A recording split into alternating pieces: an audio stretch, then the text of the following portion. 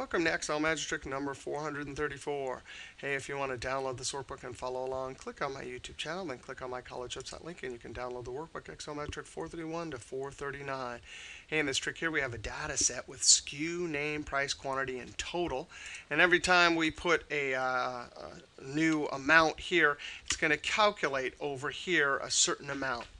And the goal here, this person asked, I want to extract all of the records, but only the ones that have a calculation or something in this column over to this sheet. And I want it to be dynamic. I don't want to have to redo advanced filter or filter, copy, paste. I don't want none of that. I want it dynamic. Well, you got to do a formula, and this is going to be an array formula. And I have done this same or similar type of data extract with a formula many times. Each one of these has a slightly different variation on it.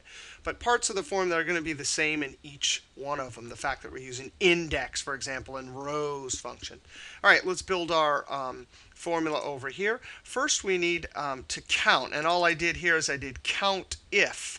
And I looked at the column, the D column, which is this one right here. In fact,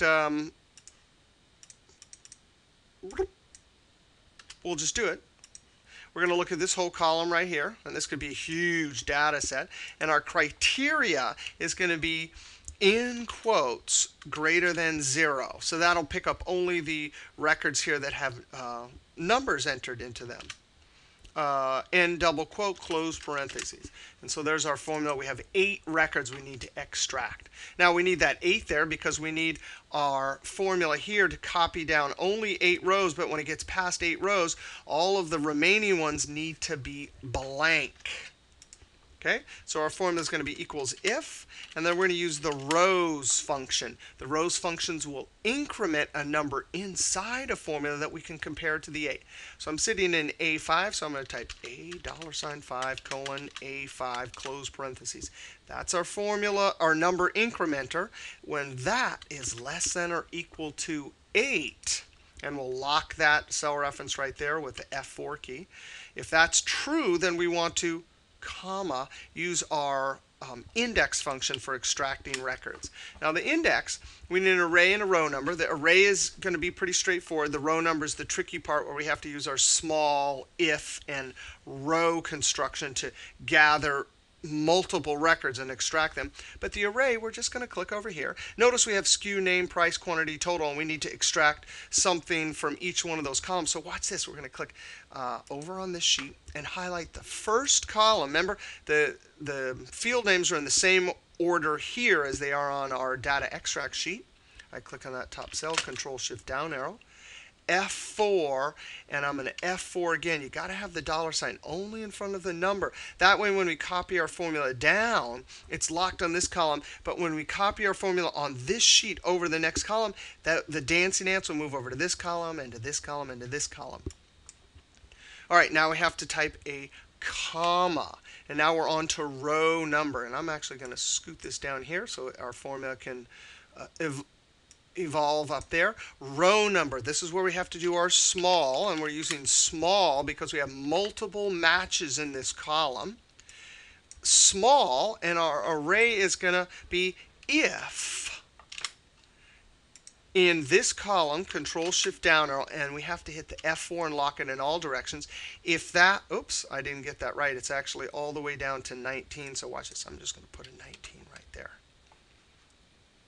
Okay, and if that is equal to, because it goes down to 19 down there, if that is equal to, greater than 0, that if is delivering a true or a false. So we'll get a true, true, true, false. False, false, true, true. Okay, so that's inside the array, the small. If that's true, what do we want? Comma, the value of true. Remember, we're trying to get row numbers for the index so it can extract, but only when we have a true here. So what do? We use row. And it doesn't matter which one of these you extract. I'll just pick one. I'm going to pick this one right here because each column has the same number of rows. Control Shift down arrow, and I'm going to hit F4. Close parentheses. Now that won't work because row will give us row 2, 3. So from that, we need to subtract row and click right there. F4, close parentheses. Now, right now, that would give us 2 minus 2, which of course would be 0, so we have to add 1 back in. Now, this is the part I've done in many other videos, and why do I do that? Why aren't I just highlighting from here down or something like that? Because this construction means we can cut and paste this anywhere we want, or insert rows in the top or to the side or whatever, and it will still work. It is a robust way of getting the row number for our index function. All right, so you ready? That's the value if true, and it will extract only when there's a number here will it extract the row number. Close parentheses on our if, because we don't need the false. That screen tip gets us back to our small. Now watch this. If I'm inside a small and I highlight all of this right here and hit the F9 key, which is evaluate, notice I get a 1, 2, 3, false, false, false, 7, 9. It's really the 1, 2, 3, the 7, and the 9 I want. Those are the row numbers for the index, because that index has all of the records, and we only want the records 1, 2, 3, 7, 8, 9. I'm going to hit Control Z, but how are we going to do that? As we copy our formula down, we need to extract the first row number, then the second, then the third. Well, we're going to use our same formula incrementer, Control C. Click right here. There's our screen tip. Oh, so handy. Comma, and the K is going to be that formula incrementer. Close parentheses. Now, I've just delivered the row number. I don't need a column number, so I close parentheses. The if from our original on-off switch for turning this on and off is asking, we put our true in, so comma, and it wants a false. Well, we're going to put a blank when we get past row 8 for this particular data set. Now, close parentheses on the if, and now we are done. We're ready to put this in. This is an array formula, so hold Control-Shift and Enter. Control-Shift Enter. Now I'm going to copy this over and then down. However far you want. If you're only going to get a maximum of so many, then you don't need to copy it down that far. Okay, so now we have our data set. And look, 5, 5, 4, 2, 7. And there's the skew numbers. We look back over there, 5, 5, 4, 2, 7, 8.